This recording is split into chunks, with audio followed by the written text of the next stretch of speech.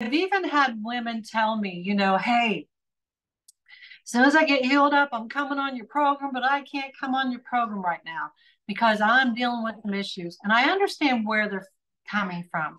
But I wanted to talk to you ladies because we all have times that we have these setbacks. And that's what I really wanted to touch base about tonight. I know we're still off track, that I'm still need to talk about osteoporosis and how exercise is going to help us and all these things and stretching and all that. Stretching, I guess, is really important because it's going to help with the injuries. But I want to talk about the mindset that we have. I know Christine's going through some, she's not on here tonight. She's going through some stuff. And that woman loves to work out. And she is just like, oh my gosh, I want to work out. This is awful. And I too, I have, you guys don't know this, but I've still not gone back to the gym. So I am going on 12 weeks. I haven't been able to be in the gym. And I am going, oh my gosh. I hope when I go back to the gym, I don't, I'm going to be real sore again. I just know it. It's going to be awful. And so I'm going to have to take it easy and all that. So after my surgery, I just have not been able to go back yet still. And I'm like, oh my gosh. So I want to talk to you guys, you ladies, about your mindset. Tony, I know you're on here. Can you talk for just a second? Yeah, I'm here. I love what you've been doing with your clients, girl. Oh, thank Coach Tony, Coach Tony, Coach. But listen, I wondered if you would share because I know how much you love to work out. you. And Yeah. everybody always hears from me. Um, so this is like, it's Allie. Tell us about your mindset during that period because I know it was really hard on you when you could not work out and the struggle that it was, even as far as keeping your nutrition right. Would you Yeah. share that with the ladies and maybe you have some insight on how you decided to change that mindset while you were not working out and all of that? Yeah, I'd love to. Well, it was so hard on me because working out makes me happy. So when I'm not able to work out, I get depressed. And coming into this, straight off the bat with you, I got COVID. I had that really bad thrombosis hemorrhoid. And then I ended up having piriformis syndrome, which is a form of sciatica that would run from my butt down my hip. And it was like excruciating, one of the most painful things I'd ever done. So it was just like back to back, I kept having to sit out. And with each thing, I would get depressed and I'd be like, man, this is it. I'm not going to be able to continue on my journey. Like I'm sidelined. I can't continue. And that's something that I had to work with and sit down and tell myself, like, look, life happens. Something is always going to come up and throw you off. And am I really going to let every time something happens just completely derail my nutrition and just have to give up? And so I had to, like, I still have that issue. It hits me if something comes up, like we've been sick for 2 weeks now. My first thought was, oh, I can't do this. And I'm like, no, you can do this. You just have to take it one day at a time, one meal at a time, and work on staying on track despite whatever setback that I have to go through. Because ultimately it's our mindset. Because if we just think, well, I can't do this because of this, and that, then no, you're going to fail. You're never going to hit your goals. And so you have to think, well, what can I do to make this day better? What can I do to make this work? And exercise is so important to keep your body strong and mobile, but nutrition is king. You can hit your goals as long as you stay true on your nutrition. So even if you have a couple days where you're depressed and you miss out on your macros or you go over on your calories, if you get right back to that and you stick with that for the most part, you can still hit your goals and then heal up and then get back to your workouts. So it's all about your mindset and just finding one positive thing, like just one positive thing, and amplifying it. Because if you can create positivity up here, you can definitely succeed. Right. So thank you for sharing that. It is all about your mindset. And we get stuck in, oh, I'm hurting. Julia, I understand, man. Shirley, your pain. Christine, the pain that you guys are going through. Vanessa, all of you guys are going through something. And here's the thing, if you can say, okay, I may not be able to do all of it, but I realize you have to rest. I know some of you ladies are like, oh my gosh, I gotta push through this, and I'm gonna push through the pain, and I'm gonna do these workouts anyway. Sometimes that's really not wisdom. I mean, surely if it's not hurting you to do what you're doing, then that's okay. But listen to your body, because we have signals in our body for a reason. Okay. You have signals in your body for a reason. Listen to your body, because if you don't heal, if you don't take time to let it heal, it could become a chronic problem, or you could injure yourself worse.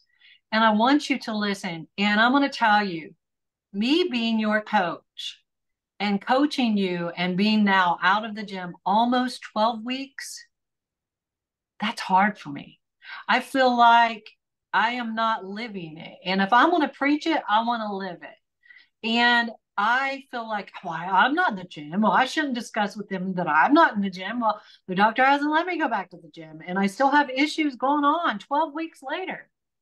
And I'm just sitting back going, oh, but listen, I'm staying focused on my protein, and I'm doing what I can, because diet is 80% of it. And if you can just stay focused on that, and diet is the hardest part. It is. I believe it is for me and for most women. Now, some women, diet's okay and they hate the workouts. But for me, it's all about the workouts. I love the workouts. I hated the diet. Now the diet's easy for me because it's a habit. But I'm going to tell you, that was my hardest part, and it still is. But if you can fix that diet, you'll change your life, because there's going to be times when we can't work out. Make the healthy choices. And that's like how we talked about, the picking your lunches. And I had some women say, well, here's where I go for lunch. And I didn't quite, maybe I did say it, but I want to say this, because I looked over the menus, and here's how I really felt, because I'll tell you guys sometimes how I really feel. It's like, okay, that restaurant's a cheat meal restaurant. That's exactly why you didn't make progress in the past. Ooh, that sounds hard, didn't it? If that is your picks and you're wanting me to find something off of those menus, now I understand why you didn't make progress in the past. That sounds so mean, but it's so true. Because there was nothing on some of those menus that I could even find. I'm like, holy cow, that stuff sounds delicious. It sounds so delicious, but it's definitely cheat meal food, because if you're going to eat out 3 or 4 times a week, 5 times a week, it makes it really hard to stick to your goals. But if you're going to pick restaurants like that, it's impossible. It really is. Because probably those meals that you're looking at there, they're over half of your calories for the day. They're probably way over. And a lot of them are probably your whole calories for the day plus part of tomorrow's, to be really honest. And so, we have to get our mindset right. And that's what I see you ladies doing. I'm on here tonight with the freaking rock stars. I am. I'm on tonight with the rock stars. I love you guys. I'm so proud of you guys. Do you have bad days? Yeah. Do you fall down and mess up a little bit? Yeah. Do you get back up on your feet? It might take you a minute, but yeah, you do. That's what I love about you. All of you are like that. Every one of you on here tonight is like that. I am proud of you. See, that's what it takes to win. Doesn't mean you'll never fail. Winners always fail, but they just get back up and they correct it and they move forward. You think I'm perfect? Holy cow. I was just at my dad's house. And my mama is the best cook. Oh my gosh, that woman can cook. But there's a stick of butter and everything. There's always candy all over every table. And it's not even the holidays yet. It's bad. I was like, whoo. And I'm back home where they have all of my favorite foods, you know, stuff I grew up on and stuff that I don't get around here. And so I was just like, okay, I got to find a balance, find a balance, find a balance. But my tummy hurt because I'm not used to eating food like that, you know? And so a cheat meal is one thing, but when you go beyond a cheat meal, my daddy's like, you know, you like these are so good. Just take one bite. And I'm like, oh, this is why you're 70 pounds overweight, Dad. I love you. I'm trying to stay fit. But my daddy, he's a sweetheart. But I'll tell you, I really enjoyed my visit. Yes, Vanessa, share it, girl. This whole talk reminded me of something that happened a long, long time ago, like 1997 or something like that. Long time ago. I was living in Hawaii actually, and I was an Army wife, and you know, you're with the same women a lot of the time because your husbands are in the company, the same company and stuff. And there was this one girl, beautiful girl. And the wives were all out at a restaurant. I can't remember what restaurant it was. But I was, you know, she was a silent inspiration. Like I would look at her and I'd be like, you know, I'm so like, you know, jealous, you know, kind of, and just envious, like, you know, you're so put together and like, but so twice we were in a certain area, you know, event or whatever. And this first time at the restaurant, I'm chowing on a cheeseburger and she ordered chicken breast and steamed vegetables with nothing on it. And it just reminded me just now, like she made a decision, you know, and I was like, and then the other time in another, you know, kind of like Army event, whatever, they had like a buffet and it was white rice and like, I think there was white fish and just things that, you know, she whispered, but I heard her because I was paying attention to her because she was a presence. Her name was Rebecca. She was a presence, you know, her and her husband, well known, but she was gorgeous. And she's like, oh, I can't eat any of this stuff. And I'm like, but it just popped into my head. Like she made a decision. And I think now I'm just going to remember her. If I have to go eat out, like make a decision, like don't get the cheeseburger. I don't know, but that story just popped up, but she was the one that was always, you know, looked great. And even if there's, I think even if there's nothing that you can choose from on the menu, can't you just ask the restaurant always for like just a plain chicken breast and steamed vegetables? Surely they have that. Surely. Most places do have some type of option. Some places don't. Some of these places were sandwich places that have all these fancy sauces all over the sandwich. And I'm like, I don't even know what that is. I'm from the country. I don't even know what I don't even know what a remoulade sauce even means. Like, I'm sure it's really bad. I don't know. But here's the thing. It's all mindset. If we do what we've always done, we're going to get the result we've always got. And why do we think you come on here and you're going to have some magical experience because now you're working with Bob Babes and now you want to pick from the same places and it's like, you can't. Sometimes you got to change things. You got to change things to change your life. And you really do. You do. It's hard. Making those changes is not easy. It isn't. But here's what I heard one time, and this rings true with me so much. It's all about mindset. It really is. I want to, before I share what I heard, I want to tell you my mindset. My mindset was I would go out to eat. I would be with people and they would get all this stuff that I usually ate. And I was on a diet. And I was like, I was feeling like deprived the whole time I was there. I was feeling deprived. Well, they were getting this and they were getting that and they were getting the drinks and they were getting the dessert and they were getting the appetizer and they were getting the good meal. And I was getting this diet meal. And I was like, oh, I hate this. And that's where my mindset was.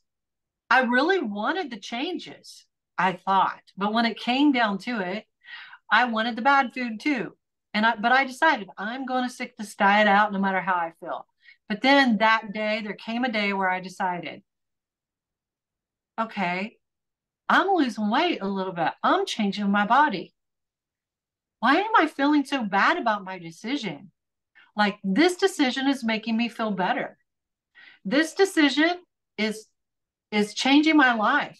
And I decided to tell myself, good choice. While they were eating their food, I would look at them and let them enjoy theirs, but I was going to enjoy my decision. Vanessa, just like you said, that woman made a different decision. And here's the thing, it was her mindset. I'm sure she didn't feel deprived, but she took pride in the choices she was making. And so I started putting my salad dressing on the side. And instead of thinking, oh, the salad tastes disgusting, I would dip a little bit of every bite into my salad dressing. And I started challenging myself to see how much I could still enjoy my salad with it, but how much I could leave in the container. Like I was so like, because this was changing my life. My body was changing. I liked my results and I had to change my mindset. And I started like, oh my God, look how much you left in your container. I'm talking to myself, yeah, like, way to go, girl. And here's what I realized. And this lady said it once and it hit me like, exactly. She said, changing the way you eat and deciding to eat healthier food is not depriving yourself. It's not deprivation. She said, people slam it all the time. You mean that's all you're eating is that unprocessed food that God made for you to eat? Is that all you're eating? You know, why aren't you having the chocolate cake with the chocolate sauce and what is wrong with you? Like, we're all enjoying this. What is wrong with you? And she said, you know, I came to a place in my life where I decided that's not depriving myself. That is freaking self-respect. It's self-respect. It's having respect for my body and appreciating it. Because I'll guarantee you, we wouldn't pull our car up to McDonald's and go put in a bunch of the trash that we put in our bodies inside that gas tank because we know it's going to destroy my car. But we're sitting here and we really know that it's hurting our bodies, but yet we keep throwing it down the pipes. So there's nothing wrong with it. And a little bit at a time, I don't think. I still don't think. These are the most valuable gifts that we've got, these bodies. And we throw crap in it all the time. And then we feel deprived. I can't have crap. I can't put more crap into my body. And then we feel bad about it. We don't think we can enjoy our lunch. That's all in our mind. We can enjoy our lunch. We can find balance in all things. We don't have to eat celery sticks and carrots. We can find balance. It doesn't have to be all about trash. And we need to just focus on our health and our mindset. And when we change our mindset, we truly change our lives. How many of you ladies have had a mindset change? Yeah. And that's why you've won. Don't let go of it. That lady that Vanessa was talking about, I hope she wasn't a snobby woman. I hope she wasn't unkind to other women. She says she wasn't. She's shaking her head no. Good. But she had a lot of self-respect for herself. And you know what? I think that's so valuable. Whenever I went back home, there are so many men and women. I mean, it's bad here in Tennessee, but I want to go back to Ohio. It's a really poor area where my family's from. And obesity is off the charts. And drug addiction is off the charts. And food addiction is off the charts. And it is awful. and they're taking the weight loss drugs and all these things, you know, they're just trashing their bodies. There's nothing wrong with having respect for your body and love for your body.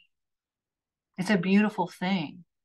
And we don't need to feel deprived over it. We need to change our mindset and say, I'm just taking care of me. I wish we could see it as love to ourselves more. Because when you look in that mirror and you see those changes and you're starting to feel better, you're starting to look better, you start getting your confidence back, that's a beautiful thing. Eating all that trash that made me look in the mirror and go, oh, I hate how I look. I hate how I feel. Why can't I change my life? And I'll say it again one more time because it's so true.